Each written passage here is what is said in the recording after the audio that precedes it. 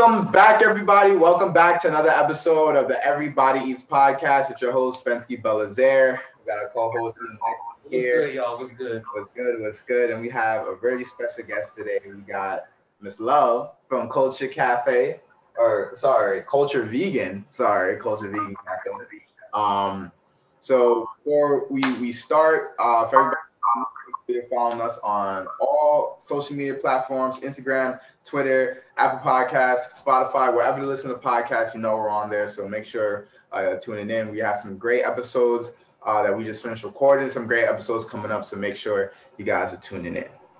All right. On that note, we love to start the episodes on how we met our guests. So Miss Love, we met it through, or for those listening, we met it through Carl Hale. You guys know Carl Hale from Ginger Hales. He's been as good as hell, right? So we've had him on our podcast. At this point, it was last year. Time flies. So we have a great relationship with him. He put us on. He was like, "Yo, you gotta reach out. They got a great story." So we reached out to Love, and he agreed to be on the podcast. So here we are this evening. So make sure you guys are networking. Networking leads you to a lot of things. All right. So again, now that we're finished with that, if you can introduce yourself, who you are, where you from, and we'll get the conversation rolling. Cool. I'm Love. I'm originally from Seattle. I own CLTRE Vegan Joint. We used to be CLTRE Coffee and Tea Bar, rebranded as CLTRE Vegan Joint. Okay. I'm a serial entrepreneur. I have a passion for people and networking. I just became a consultant, apparently, which is nice. Just got my first official mentor. That was mentee rather. So I have different hats, and some of them I didn't go after, but it's kind of cool. I have been vegan for 5 years, and it's been a journey. And definitely as a African American woman, learning my body, learning my background, all of that good stuff. It's been a really beautiful journey of business and in building community, which is what I do. I build communities. So. Definitely. So I have two questions. You said you're a consultant specifically for what exactly? Business. Oh, okay. I thought you meant like, just like, CLTRE Cafe. You out here like spreading the good word, helping build more. Okay, yeah, that's dope. That's dope. Word. So how? Has it just? Yeah, I was gonna say. No, I mean consulting. Obviously, that's something. I guess in the past I've been interested in. I think there's like different forms of consulting. You have like, you think like consulting firms, marketing, and like marketing consulting. But then even just like helping other people out, like the simple like small business consulting, right? It could be simple as like, hey, like somebody with a small business and you can help them out. With whatever idea that they have and like going forward. There's different forms. But I'm interested in how did you start? How did you start your store? What was the background behind that? You said you've been vegan for 5 years. So how is that journey between being vegan and opening up your own joint? Like, what's that story like? And I guess to piggyback off this question, my second question is, you said after you mentioned going vegan, you said learning your body. So how did going vegan help you, understand and learn your body better? I know that was a lot. Yeah. I got it. We got it. Here we go. All right. So first question was, how did I get started, right? So I always had the vision that I wanted to own my own cafe. It started out, I've always loved neo soul music. Like ever since I was like high, I've been a body, like Roots, freaking Common, like all of the classic neo soul artists and conscious rappers, conscious music. I've always been about that life ever since I was like kid, right? And so I always wanted to own my own neo soul joint, like a speakeasy style, where, you know, you got like the people, spitting at the front, and then you got the person in the back painting the whole vibe, you know. I always wanted that. And so over time, it just morphed. And I remember being 18 and saying, "Oh, I want to own my own cafe." Like, that's gonna happen. And so it just kind of morphed over time, where I started to really get into coffee. I mean, I've been drinking coffee since I was young, you know. I say 10 normally, but younger than that for sure. Wow. But so I've always been into coffee and all that. So it was kind of something nostalgic that I used to do with my family. But then it morphed into coffee shops and traveling and visiting different local coffee shops. And in Seattle, you know, it's the coffee capital of the country. And so Starbucks is everywhere. Seattle coffee is everywhere. And so I didn't necessarily have an appreciation for local coffee shops until I left Seattle. And when I moved out of there, I was like, "Oh, show me the close Starbucks, right? Take me there." And then I started gradually just moving to finding local shops. So just got super into that. So the way that culture started is I had a catering business with a partner. And when I was like, I'm not into the restaurant business. Like, I really want just cafe. I want something that I can socialize in and I can enjoy. Like long hours, all like late nights, all that just isn't my cup of tea. You know, I like to socialize. I like to really just enjoy my work. And so once I cut ties with the catering company, I was like, all right, well, let me just go ahead and build this business plan for this coffee shop, you know. And then it just more from there. I got the opportunity to open my first spot, which was really an incubator space, like 100 feet. It was tiny, and we just grew from there. That's where I met Carl. We just grew from there, and I started hosting this Art of Coffee and Tea Expo that just grew every year as well. And last year was our biggest year, where we had, I think, close to 1,500 attendees. It was a lot of, and so we just grew from there. And then the pandemic happened. And once the pandemic happened, I'm not about to nickel and dime this pandemic. We had to shut down and recalibrate.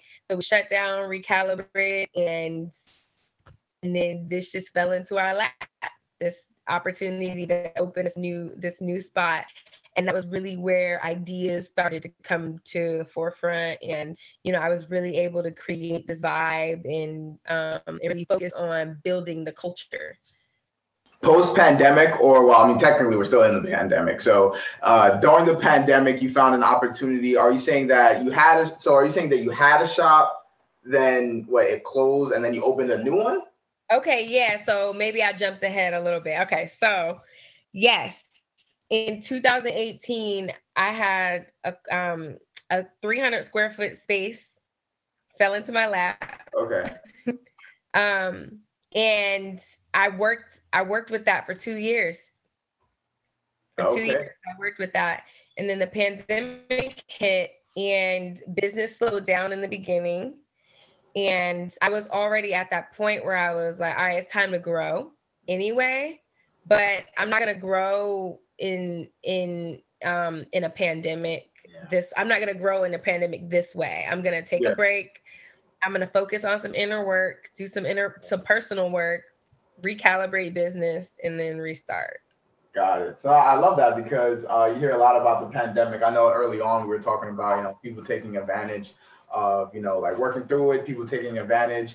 But we were mainly, or at least myself, I was mainly talking about people with like online businesses, right? We knew that like public businesses, so to speak, or like in-person businesses, like stores, a lot of them took a hit. But it's great to see that like you may have had to stop for a little bit, but like it wasn't the end. It was just like a brief pause, you know what I'm saying? And then you were able to come back. So that's great to see, especially like small businesses. We know those small ones took a bigger hit for in-person things like that. I think on a positive note of the pandemic, I think it's pretty cool seeing the creativity a lot of businesses and business owners have exhibited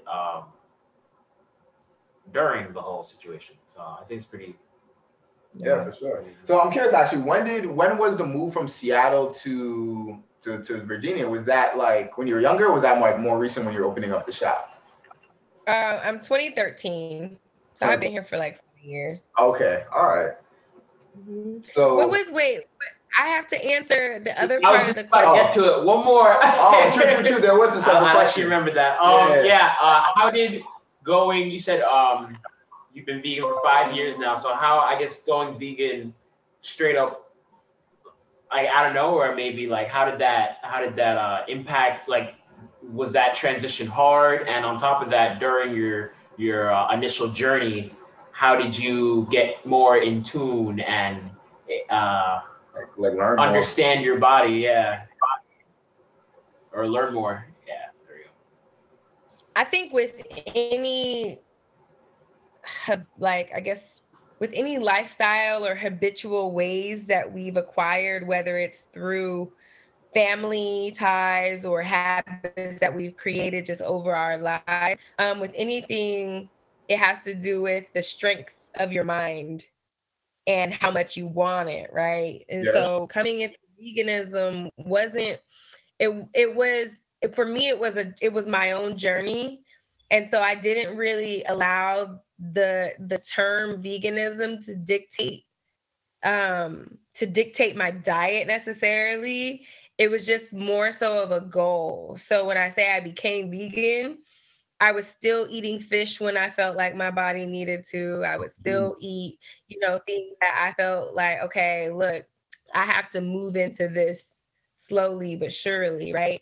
And so I just I just adjusted accordingly, but with the goal in mind and cutting things out along the way. And Yeah. so I think it was just the identifying with the vegan lifestyle that came first, and then progressing toward it. And sometimes and understanding that it's not going to happen immediately. It's going to be something that is happening over time. It's just like a filtration system, you never get all the metals, all the particles out of the water, but you got to filtrate it a few times to get those Yeah. things. You got to find the right filtration system to get all of those things out. So, it's really like unraveling your DNA and unraveling all that and relearning. And so that was really that journey. And so when I say I've identified with the vegan lifestyle for 5 years. That's what I mean. I had to learn my body. I had to learn. I couldn't go cold turkey, because then it's like you think about when someone's in rehab, right? And you have to inject them with the things that that ultimately started the addiction.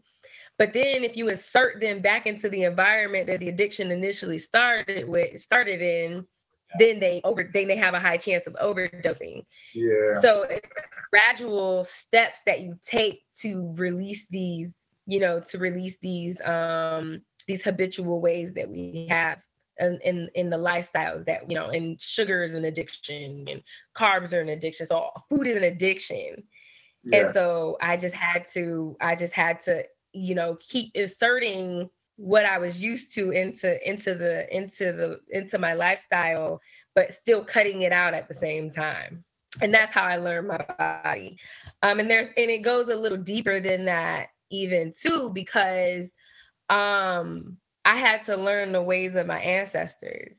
Mm. And I had to learn what my blood and what my DNA was made up of, because I don't believe that. I believe that, for example, European people who can eat meat closer to being raw, right? It's like you go to a Black person's house and you're like, well done, please. Yeah. Put no red in, I'm good with that, right? But then you have people who literally just slap it on the grill, boom, boom, done. Yeah. You know what I mean? But the thing is there are also people in the Black bloodline who can take it that way, and there are people in the white bloodline that can take it that way, and so on and so forth. And so that just means that your body has an ancestral background, an ancestral diet that you should learn so that you can fit your lifestyle to that diet, and then unravel it and then start to cut things out, because that's important to it's important to know the way your ancestors ate so that you can start to make adjustments to the disease that you keep bringing into the generations to come. If that made sense, I hope that. No, yeah, it does. Yeah, you're talking about like, unlearning certain things or slowly like weeding out certain things. And I've been like, I went shopping earlier today, and I told them I'm gonna get candy today. And then I went, saw the candy, didn't get the candy. So I mean, it's the little things. It starts small. I guess I didn't get ice cream either, so I guess that counts. I really love ice cream, and I wanted candy because it was Halloween. So I didn't get either, so I guess it's like a point on the board in terms of like unlearning everything. So I get that, yeah. No, definitely. It makes me think of kind of like you said, like whatever diseases, right? You think of as in the Black community. My family's from Haiti, right? So we have like a certain diet that Haitians love to eat their rice. Haitians love to eat their fried pork, their griot, so to speak, right? And you think about there are a lot of certain diseases, high blood pressure, right? Diabetes, those things like run in the family, those are generational, that a lot of time that attributes, high cholesterol, a lot of time that contributes to the diet, or what they're eating, So I think that kind of touches on there when you said trying to, understanding your kind of like your ancestral diet, what are they eating? And then, trying to, understanding your body, what works for you, and how to live a healthier lifestyle. I think on top of that, it's also like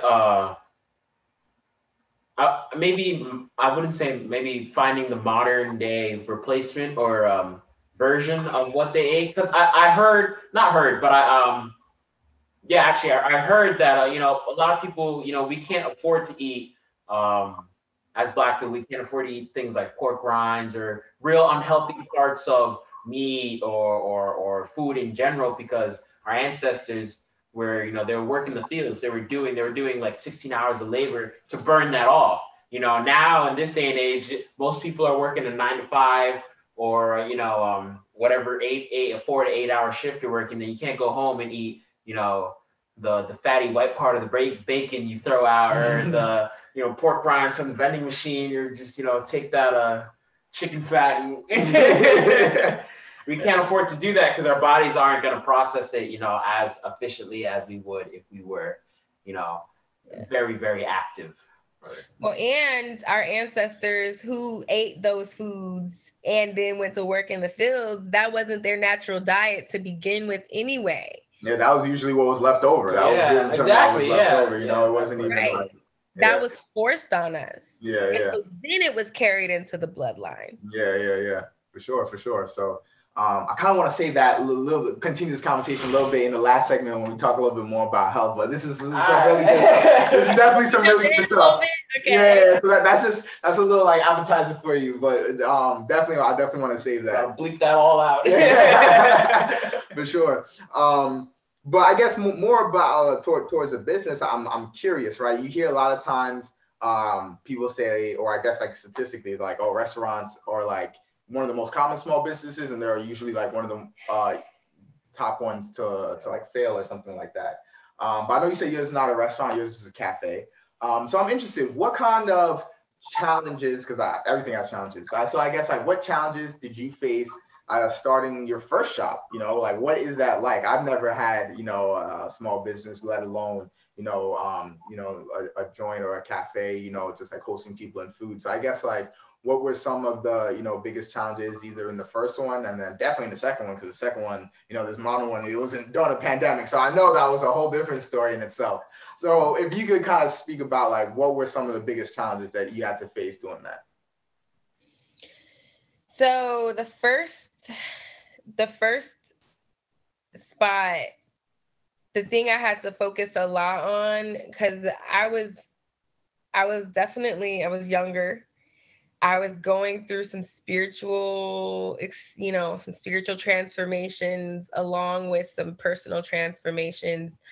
And so my biggest learning curve in the beginning was leadership.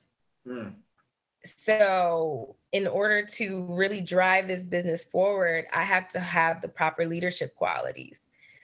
And so I would listen to, like, early in the morning, the butt crack of dawn, before anybody got there. I would go in, I would prep food and, just listen to podcasts. I would listen to like brain food podcasts, things that build my confidence, to things that helped me really, figure out who I was. And I think that was the beginning part of my business. And so moving into this new spot during this pandemic, my challenge now is, okay, so I managed a team of 2.5, 3, at the last spot. So now I need a bigger team. And now I have to step out of my comfort zone with more people, more delegating, more creating, more systems, building more processes, scaling my business and trusting it with people on a larger scale.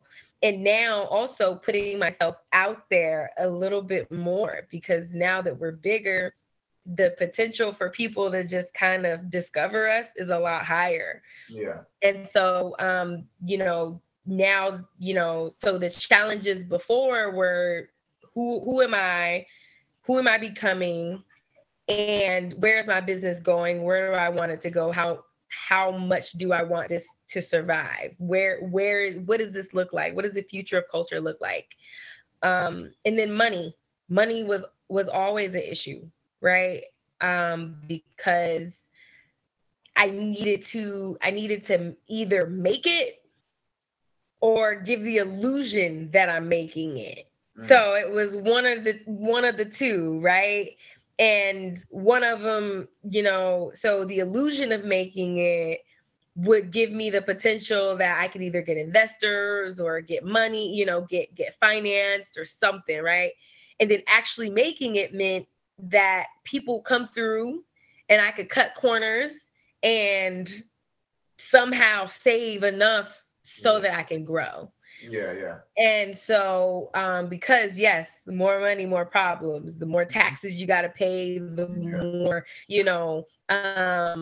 the more people looking at you and they're checking you out to see, okay, what's going on over here. So those were my challenges, is which way do I want to go? Am I focused on the money, or am I focused on the illusion of making it so I can grow?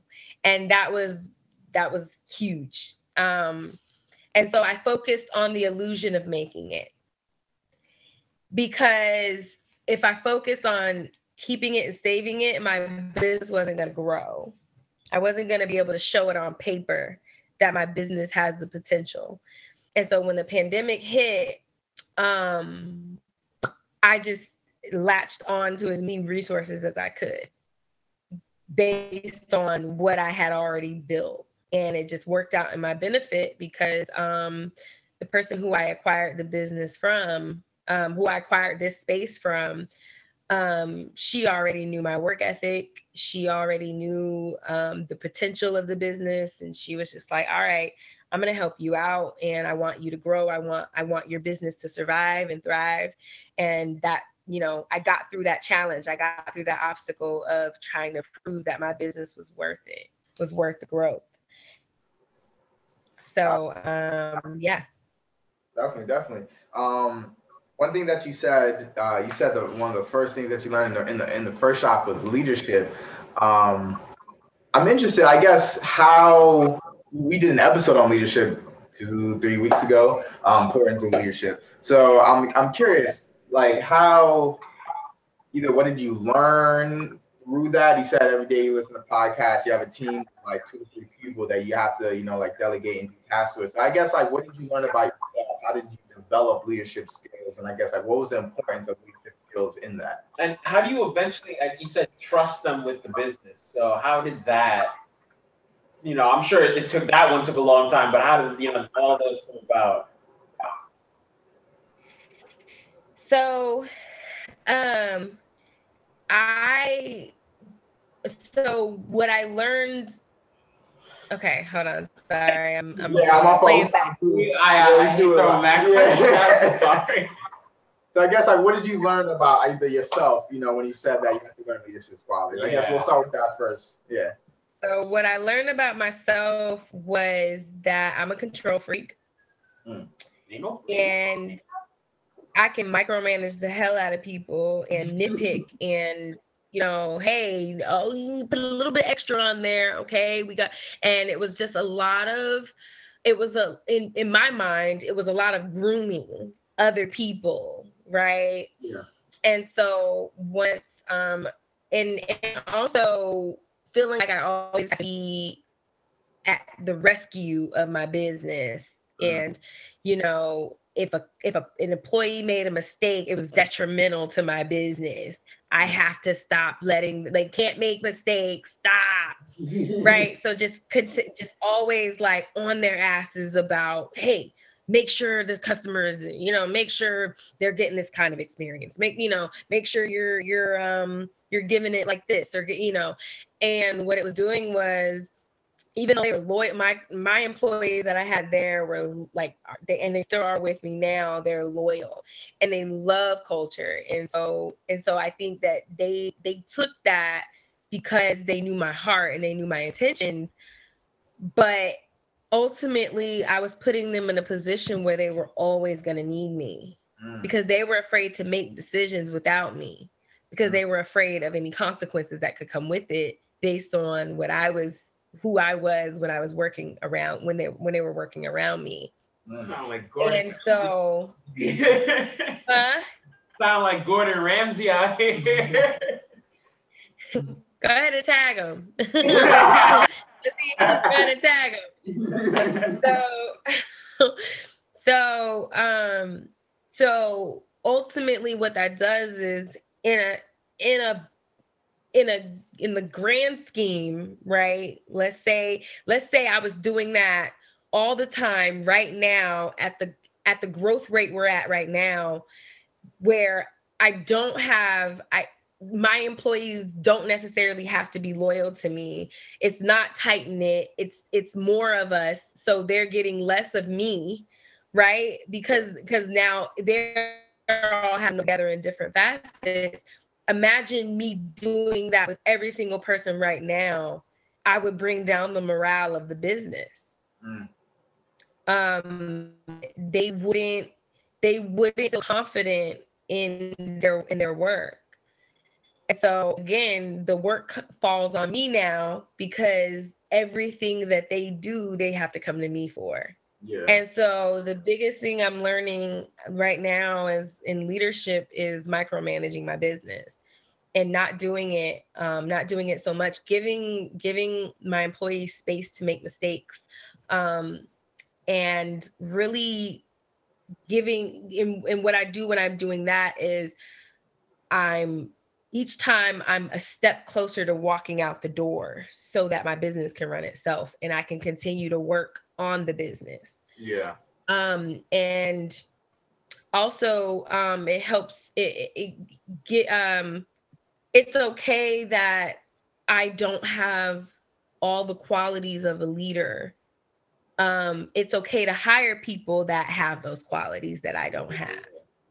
It's all right. Like if I'm not that great at delegating, but I've hired someone who has those leadership qualities and they can delegate, it's all right. A great leader is okay with understanding that they're not going to be great at everything. Yeah. And so really not being insecure or competing with my employees in their positions, because at the end of the day, I want them to be leaders. I want them to be able to hold their own. And I'm not in competition to be in leadership with them. I'm the pioneer. I've done the work. And now if I put them in positions where they're confident to run this business, they're going to run it like their own. Got it. That's deep. That makes I think that's the most in-depth. Yeah. Honest, everything she said to me really like ties into the quote of the day we're gonna get into later. But I really like that's dope. It's like it's a more personal take on leadership. I'd say it's not a generic. Like we actually get to hear. I you're talking. I'm sitting there imagining everything going on. So I really, I guess, appreciate that answer, honestly. Yeah, for sure. It makes me think of a couple of weeks back, we had one of our faculty advisors back from undergrad, Professor Miller, and she said, like, pretty much essentially like a leader's job is to pretty much like help. A leader is supposed to lose their job, essentially. You know what I'm saying? Like, you're supposed to work so someone can come replace you. So that's kind of like, what that makes me think, that you're building trust in your employees and letting them make mistakes and letting them run. So eventually you can get to that point where it's like, maybe, say you have 2 or 3 more shops and you can't be at every single one. You have, people who can run the shops for you, and you don't personally, physically have to be there, doing all of that. So I think that's definitely a great answer. And oh yeah. Also, recognizing the skill set in people, so you can place them in positions that they're going to bang out and do well at, and where they're going to be comfortable, so that they have power over that space enough to the point where they're confident, and then you're confident. Yeah. Because the number one thing I could say is you just got to have confidence in your systems, so that the employees don't. So your systems replace you, really, is what it is. And that's the important part of where I'm at in leadership is, can I provide systems enough for them to where they know exactly what to do? Because it's all up here. Yeah. Wait, no, say it again. We couldn't hear that. Yeah, can you say that one more time? Is she on mute? No, she's not. I just can't hear her. It went quiet. Can you hear me now? Okay, there we go. Okay. So yeah, could you repeat that last thing you said? Up here. Yeah. After that, it was getting real good. I said my systems are up here. Yeah. But so my systems are up here. So now I just have to translate them to my employees so that they can now run it, because my systems replace me. Got you. For sure. So on one last note before we go to the quote of the day, we love to ask this question because we got to ask one time, is what is your conceited goal? Right. So when I mean that is, what is that in regards to culture? Like, what is that one goal, one thing that you want? And not, I want to grow the business, because everyone says I want to grow the business, right? But what is that one thing that you want to achieve, accomplish? Selfish. Yeah, like that one selfish goal that you want, that you just want to do, achieve, or see. For myself or for my business? Oh, business. For your business. Yeah. So culture is not just a name. It is a way of life. Every person who walks through our door holds an individual, unique perspective, culture, rituals. They do things. They bring things to the table that they can share with other people, creative abilities, all that stuff. And we want to focus on the unique individual. And so selfishly, I want to be that space. Culture needs to be that space in 757 that actually embodies our name. It is, when you come in there, you see a random person in the corner drumming. Or you're eating your food, or you're having coffee with your friend, and there's just a belly dancer hanging around. Or, we sell paint canvases where you can come in on a regular day and you grab your coffee and you say, I need some therapy. Can I get a paint canvas? So we want to grow into a social cafe space that is really embodying our name, and that is culture. We are bringing out the uniqueness in people that they didn't see in themselves. And so it's a safe space.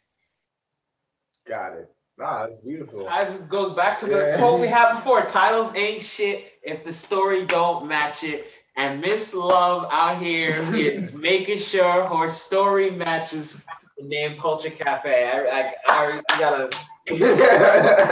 That's beautiful. That's beautiful. So, hey, we're gonna have to definitely have to compare.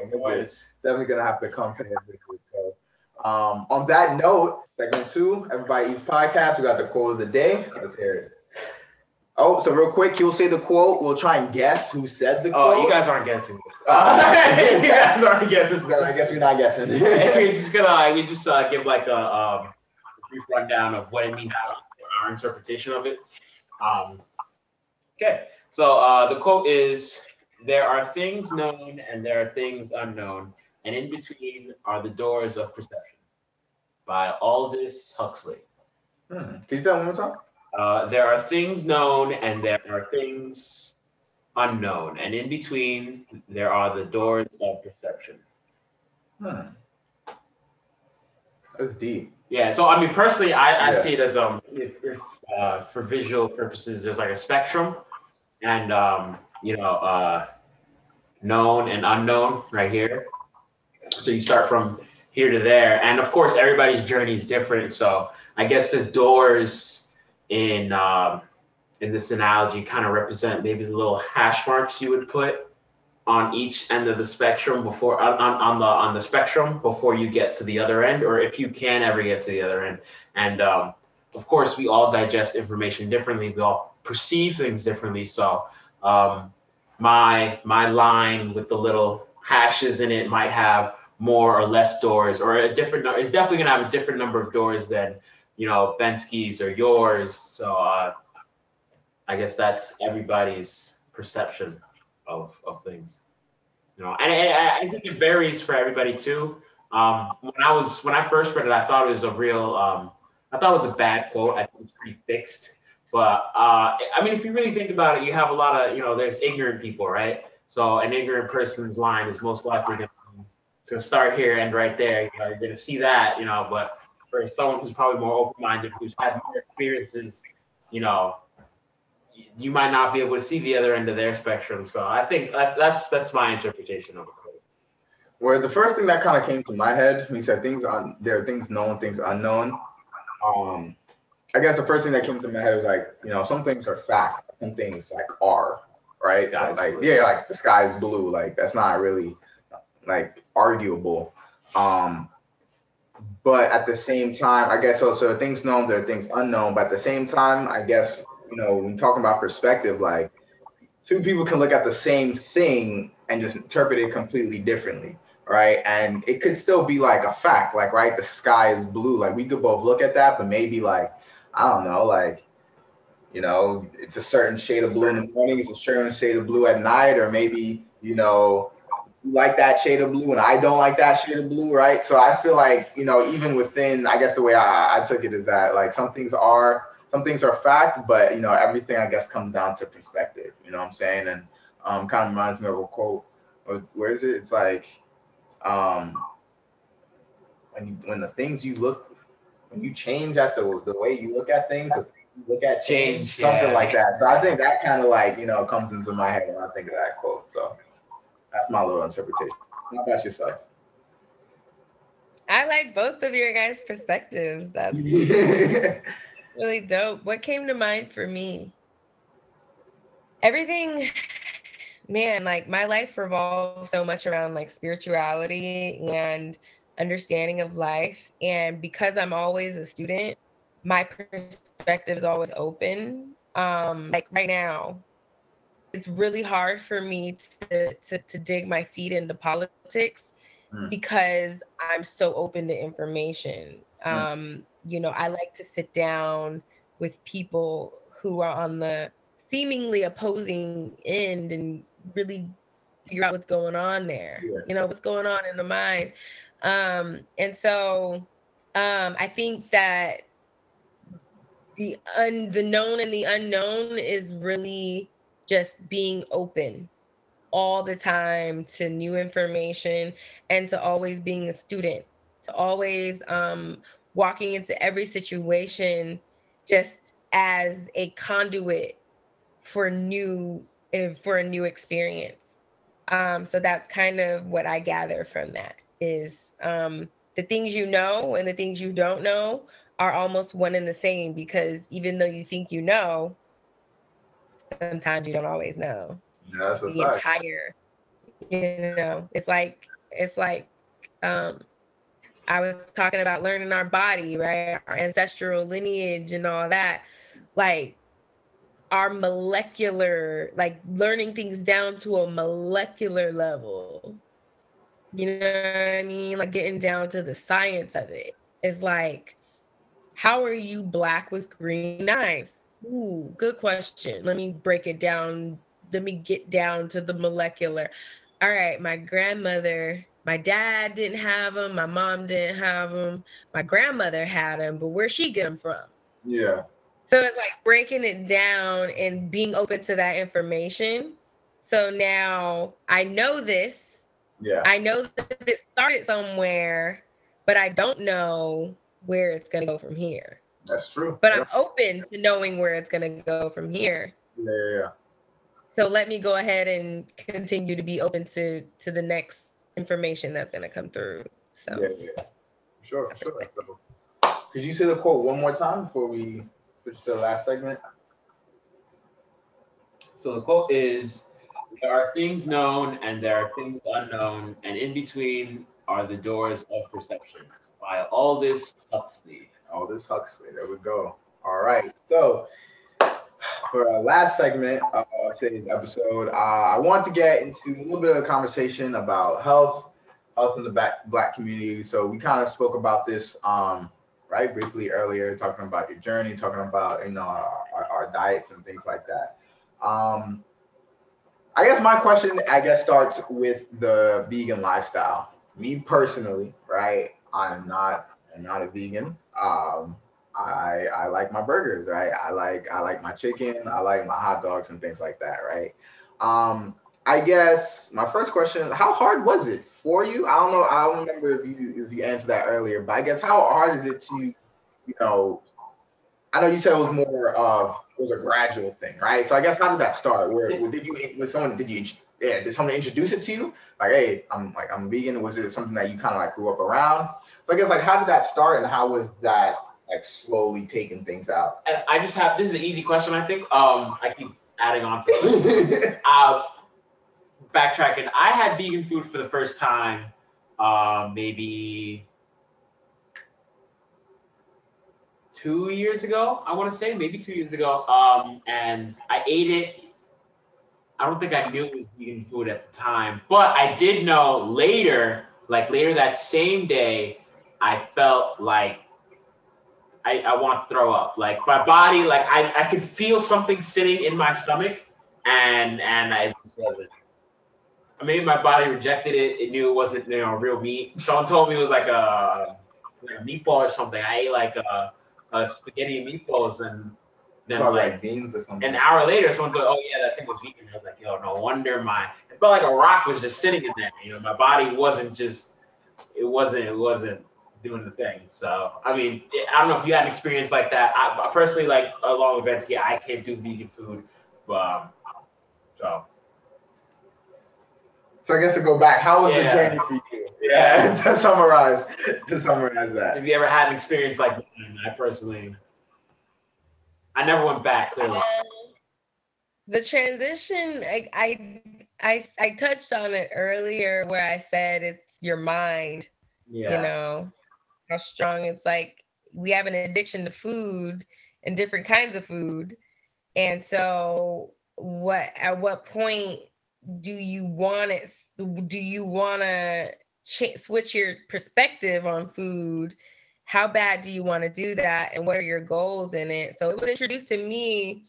So basically, I was dating this guy at the time, and he was like, oh, I don't eat any pork, beef, blah, blah, blah, blah, blah. I'm mostly vegetarian. Every now and then I'll eat turkey if I get an inclination.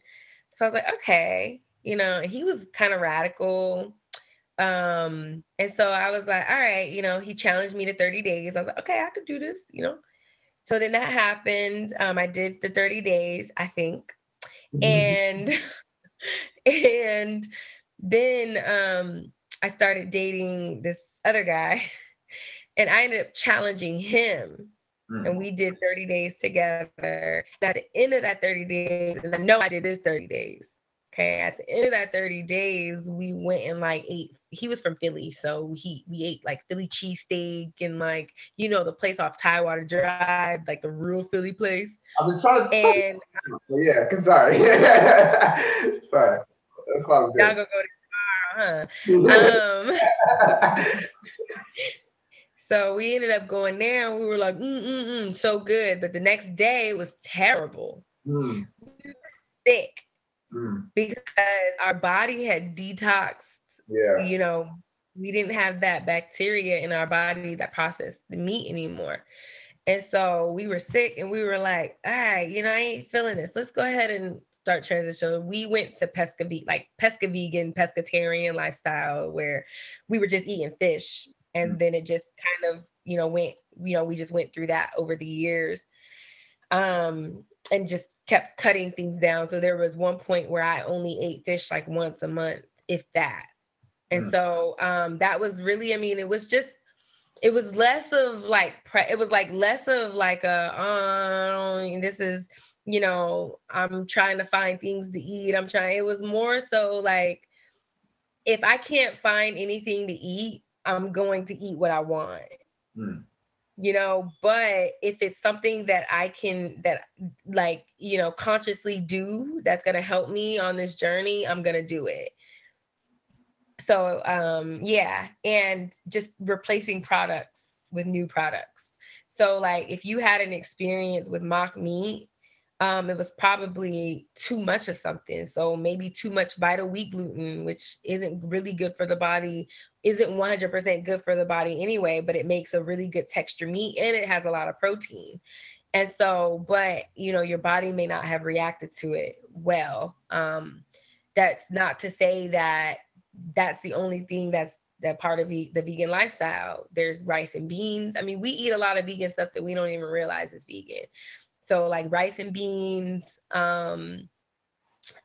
eating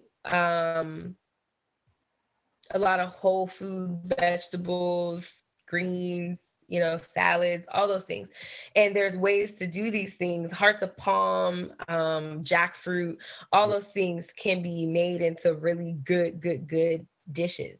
Yeah. And so there's just different ways that we could do it without having to make a mock version of what we're used to eating. Yeah. Instead of necessarily trying to replace what you're eating, it's kind of more of finding new things. Also, I guess that's part of the journey as well. So yeah. So she did emphasize a lot of new things. So you gotta keep an open mind, right? So it's so hard, it's so comfortable. Yeah. But yeah, definitely. It's like you started off saying it starts with your mind. You gotta really, and to be honest, I think it starts and ends there. It starts and ends there, to an extent. The minute you decide you're not doing this, it's kaputs. But nah, yeah, definitely. I'm having because like I said before, I'm trying to go on a little trying to edit my diet a little bit, and it's just you wake up and you have a craving, you have a craving, and it's really hard to just stop yourself from going on autopilot and going, you can wake up, you go do your routine and you're craving one food, and before you catch yourself, you have 3 bites in your mouth already, and you're like, ah. So definitely. One thing I'm personally working on, I really like your take on everything and the advice you've given. So that's definitely something I'm going to keep with me. Think about your quote, and venturing, it's your perspective. So a lot of people have an easy time being healthier because they're not resisting the opportunity to try something new. And so I eat a lot of exotic food. I don't necessarily prefer American food. I love like Indian food, like, all the way Latina, like love love the Latin diet. I eat a lot of like Ethiopian food, like African foods. Like I do a lot of different, variations of diets. And since I've opened myself up to those flavors, it's like, oh my gosh, the creativity in the kitchen is on 100 now. Yeah, And yeah. that's what makes it more fun. That's what makes it easier to just transition, because now you're opening yourself up to more palettes Yeah. and more restaurants and now more experiences. And so, when I turn people out all the time, when they come eat our food, especially our waffles are like our number one hit. When they come and eat our waffles, they're like, I'm trying to go burn Waffle House down. You know what I'm saying? Like, and so we make sweet and savory waffles too. So now we're getting real creative with it, where Yeah. people are like, I never thought I could eat a savory waffle and like it. Like, oh my gosh, what kind of sorcery is this? And so it's like, we just, when you open yourself up and you change your perspective, now you can flex any way you want. So if you want to eat burger one day and then you just happen to trip up on a good vegan spot and you're like, let me try this out, let me go and see let me test the reviews out. Let me see. People aren't going to lie on the reviews and say it's good if it ain't. Yeah, that's true. You know what I'm saying? So, definitely test it out. And, I have a couple of restaurant friends around here, and we pass customers back and forth. I'm sure Carl has told you about Desmond's. Ooh. Like me and her, we toss employees back and forth. Like me and her, we be sharing employees. That's how like tight we are. You know what I'm saying? Yeah. And we love the hell out of each other's food. And and so she makes some really creative dishes that have no mock. I mean, she's out here making, chicken with mushrooms. And I'm like, you got me out here eating chicken? I almost put my life on the line. You know what I'm saying? Like, is this chicken? Did you just And I had to sit on the phone with a pregnant pause. Like, are you sure you didn't? And so, you'll be surprised at the creativity. Yeah. And then when you open yourself up to that palette, you're not resisting it. And so now you're traveling, because think about how many experiences have you had with the food you're used to eating, and you're like, damn, this is nasty, or this is subpar. Like, what's going on with this? And it's like, but why are we so hard on vegan food? Is it because we're just not used to eating it? Yeah. Or is it label that's attached to it? Like, now if I eat vegan food, I gotta call myself a vegan? No, you absolutely don't. You just open yourself up to the opportunity to enjoy the food. Yeah. And then you give your body a break from processing meat, which is energy. And then you think about the way it's processed anyway, because and this isn't to be preachy or anything, but you're giving your body a break from processing another living being's energy, and you're only processing whole food at that point. But either way it goes, you're opening yourself up to more opportunities. Definitely, because I kind of want to ask next.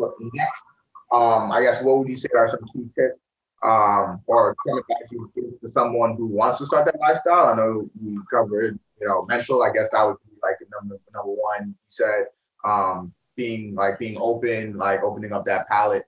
So I think you covered a couple parts, but I guess maybe do you have any like last advice or last, suggestion for anyone maybe who's on the fence or thinking about, like starting something new, non-substitute.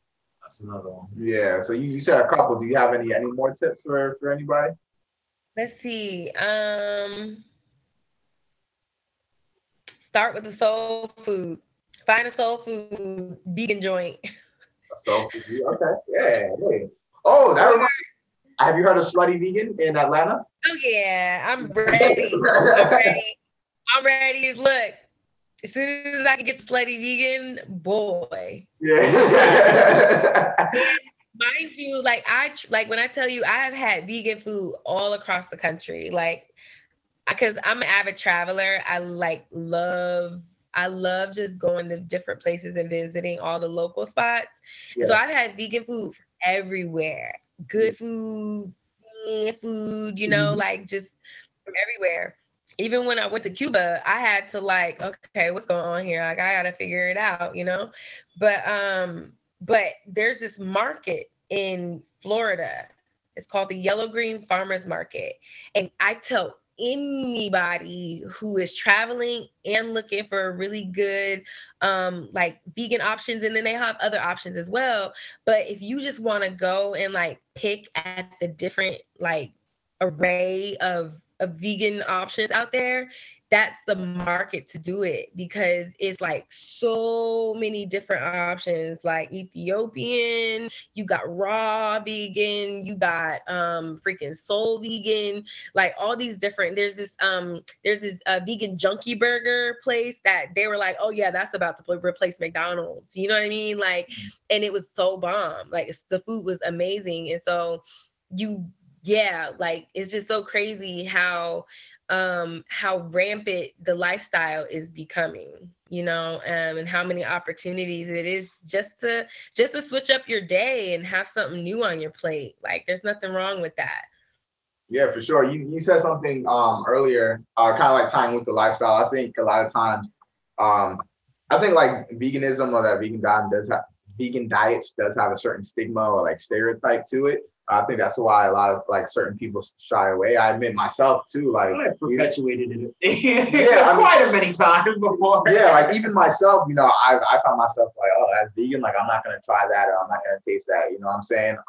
But my first, I probably had vegan food or like specifically vegan food, right? If you count like vegetables technically as vegan, but I think like a vegan spot, like I probably had it like a few times. But the first one that I vividly remember was Desmond's. I had that last year. And that was like, that blew my mind, right? I was like, yo, she had some rasta pasta, she had some meatballs. I think they were like made out of beans, but I could have swore, I was like, this is not vegan. I was like I'll fight somebody on this. Like, this must be like pork or something. like, nah, it's beans. I was like, nah, that's ridiculous. Lentil. The lentil. But it was great, you know what I'm saying? So kind of like you said, you're like, just because you have vegan food, does that mean that you're vegan? No, you know what I'm saying? But it kind of like, it opens up your mind to like, oh, there are options, you know what I'm saying? Like it opens up your mind, it changes your diet, like you said, do something different, So I think that's an important piece to take from that. So that note, before you ask for the song, are there any last points before we wrap up today's episode? Any last points you want to either talk about yourself, any advice you want to give? Open it up. No, I'm about to go eat myself. For sure. All right. So, I'm curious if you had a song any song you've been listening to on repeat, nonstop, anything. My go-to artist is her. Okay.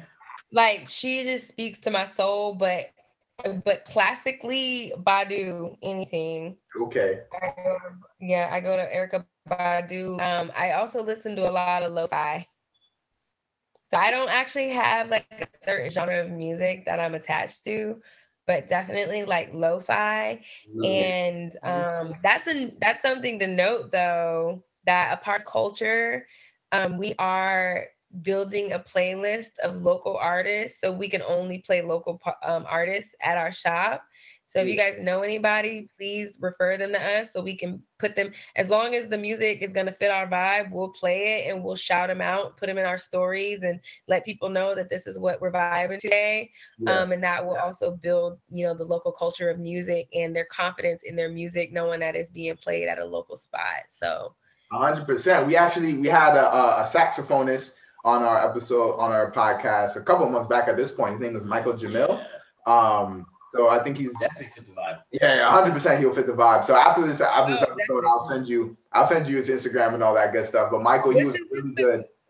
Okay, yeah, send it to me because we will certainly play him. For sure, for sure. All right. So Did you have a specific song though, or no? oh yeah. Oh man. Yeah, a whole hour. Okay, I got it. So it's her, and Yes. it's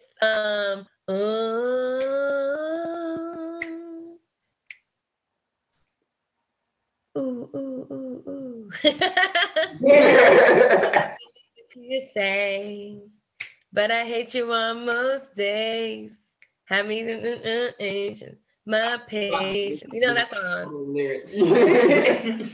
I'd rather find when you sleep at night. Y'all know that song? Hard Place by her. Yep. There we go. I was like, Blake, look, I've been up since like 5:30 this morning, y'all. So. It's cool. It's cool. So we'll make sure we add that to the playlist. Yes, sir. Yes, But sir. on that note, Miss Love, thank you very much for joining us this evening. It was great conversation. I learned a lot. Yeah, definitely a pleasure of ours. I learned a lot. Definitely we're gonna have to stop by. I don't think I'm doing anything Saturday, so I'll probably have to swing by on Saturday and get some of those waffles. I really love waffles. I think they're superior breakfast food over pancakes and French toast. Again, I'll fight anybody on that. So I definitely have to try some of those savory waffles that you got. How can people find you on social media, or I guess like in person? How can people find you, learn more about culture, visit the shop, and all that stuff?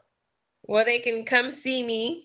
We're in Virginia Beach, located at 1309 Fordham Drive, Suite 106, and on Instagram at CLTRE VGN. It's spelled CLTRE VGN, and on Instagram, on Facebook at CLTRE VGN. So CLTRE VGN. Yeah. All right, perfect. Sounds good. So anybody listening, make sure you tune into our podcast on all platforms: Apple Podcasts, Spotify. Follow us on Instagram. That's everybodyeats.pod. Follow us on Twitter as EBE Pod. On Twitter, make sure you're checking it out. If you're in the 757 area, make sure you're checking out CLTRE VGN. Get yourself some culture, right? So that's what we're all about here. So on that note, thank you very much, and have a great evening. All right. All right. See you guys later. Thank you. Take care.